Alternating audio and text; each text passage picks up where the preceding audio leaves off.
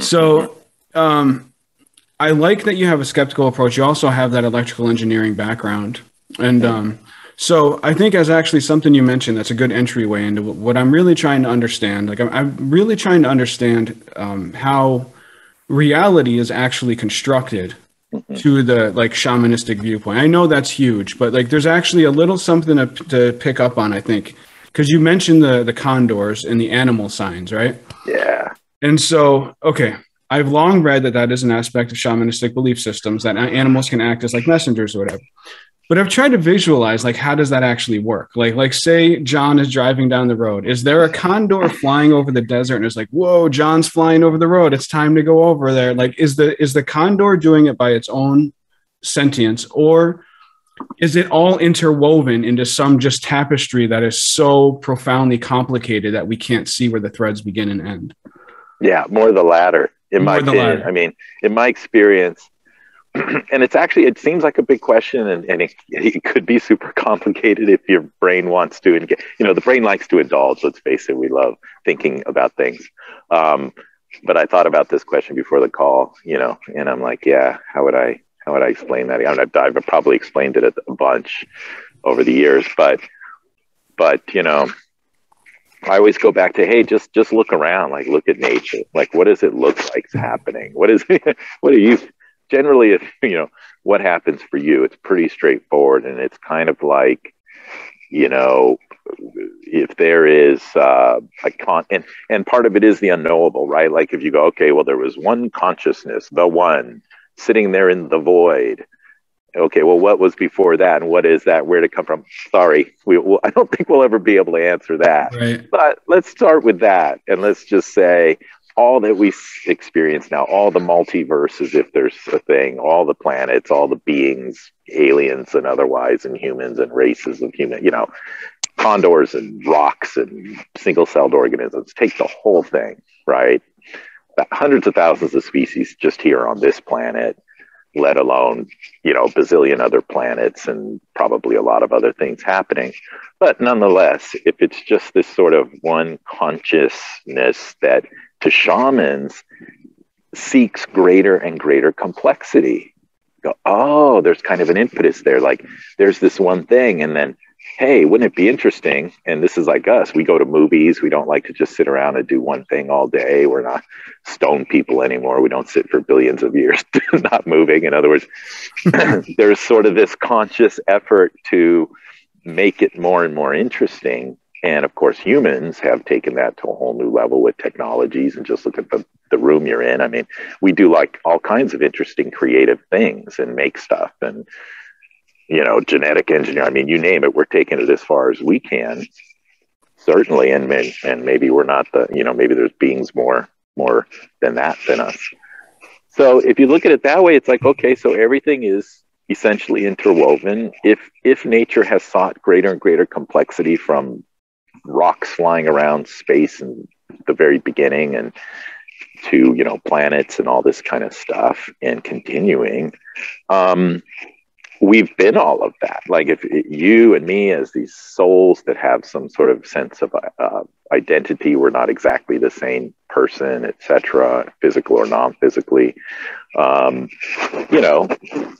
We've gone through phases of, well, we were stones probably when there was nothing but stone, and then we were single-celled organisms, and we were eagles and condors, and now we're like this human thing. And I've speculated in the past, if someone makes a robot that has a brain more capable than this and a body more capable than this, that can run faster, do more things, and I died physically, this body went, would I jump into that one? Yeah, of course I would. Well, who wouldn't want to be in a faster, more interesting vehicle?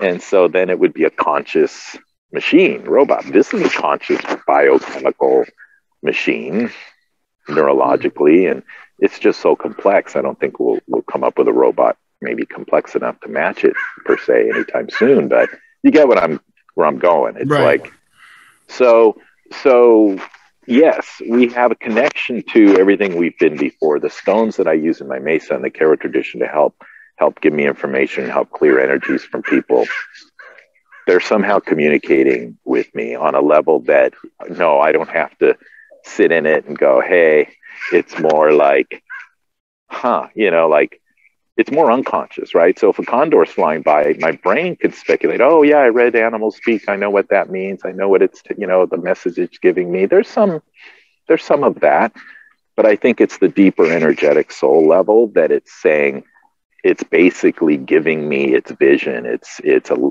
enhanced. I already have it, but it's enhancing it. It's saying you need to be able to see really clearly when you get down there, because you're going to hear something that if you miss it, you're not going to get to where you wanted to get. Oh no, I'm not a shaman. Forget about that. That was stupid. Like then 20 years later, the same thing happens, and I've been an engineer for 20 years. So it's really just like all of nature, as we say, conspires to enhance what we are asking for, consciously or unconsciously. And so I think there's some part of us that has to want it, has to be asking, because the way we're trained as shamans is to not shove anything down anybody's throat, to not walk up to somebody and say, hey, you need a shaman session. I can really help you. You're obviously suffering. No, we ignore it until someone goes, hey, can you help me? You go, oh yeah, maybe I can, let's try this. So I think all of that, when people ask, well, what about this? What about that theory and conspiracy theories and all this kind of stuff? It's like, well, what would you do? I mean, it's a simple, all you have to do is look within and go, would I do that? And if you would, then yeah, somebody's probably doing it. It's not that complicated. Right. So the way you're describing it kind of sounds to me like people with other belief systems call it synchronicity.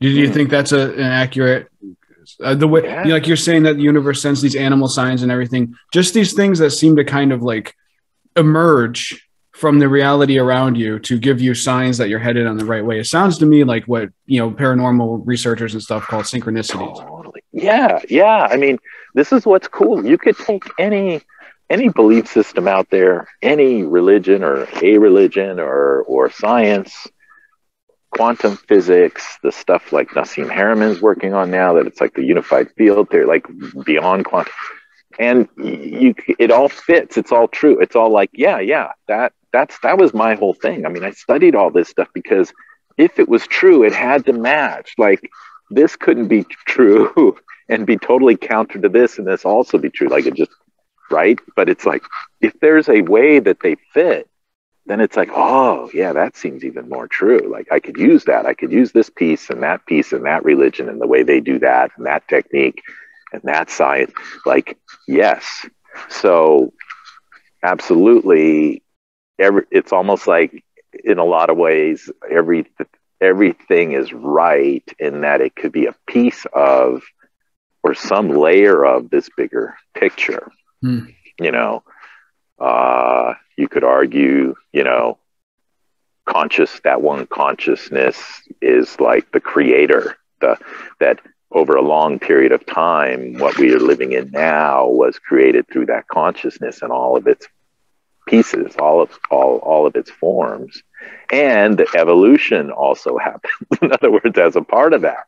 So it's kind of like, things that make sense and probably are true in a way and can be, but my Karo teachers are great in that, because they're so simple, it really breaks it all down. Like I said, they just look around. What does nature tell you? What is the primal aspect of, and it's like, they go, you could have libraries of science and religions and spiritual traditions and philosophies and belief systems. And it's like I said, the mind is like, this is cool stuff.